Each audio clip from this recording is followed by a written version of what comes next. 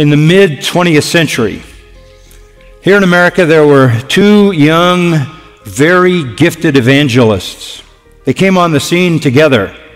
You know one of them very well, Billy Graham. His history is common knowledge. The other one you likely have not heard of.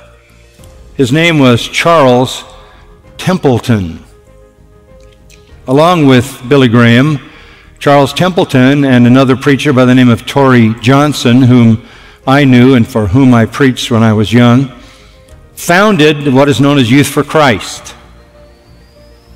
to reach young people with the gospel. It was always said that Charles Templeton was the most gifted preacher. He was intelligent, he was irresistible in his personality, he was winsome, he was effective, he was handsome. In 1946, the National Association of Evangelicals gave an award out, a bizarre award, called Best Used by God. What a ridiculous thing. As if they knew. And they gave it to Charles Templeton. He and Billy Graham began to preach together, and they were called the Gold Dust Twins. Charles Templeton overshadowed Billy Graham. He was more eloquent. He was more brilliant. He was a more polished orator. And the two of them went on a preaching tour to Europe. They went to England, Scotland, Ireland, Sweden, other places. They had a weekly television program that spanned the nation, CBS, NBC, through the 1950s. They were church planters. Charles Templeton was engaged in that. Charles Templeton became a pastor. He held youth rallies with thousands of people. He went to Princeton Seminary.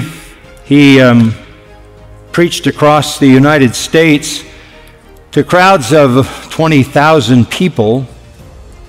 He preached for an entire week at Yale University. Charles Templeton.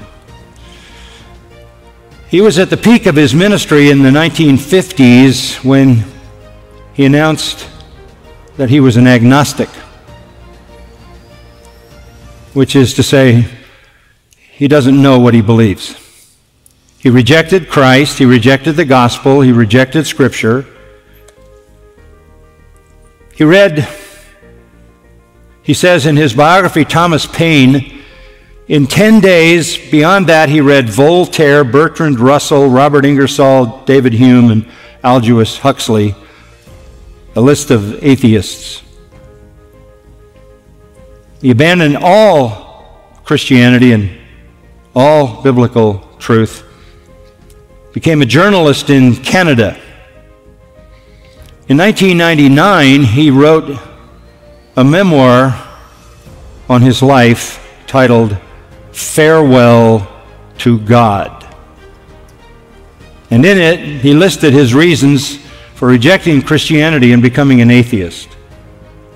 He left all ministry at that point in 1957, returned to Canada, stepped into eternal blackness and apostasy, blasphemed Christ for his remaining years, and died in utter unbelief. Are there other preachers like him? Of course. Do we know that they're frauds? Not always. But this is how Satan works.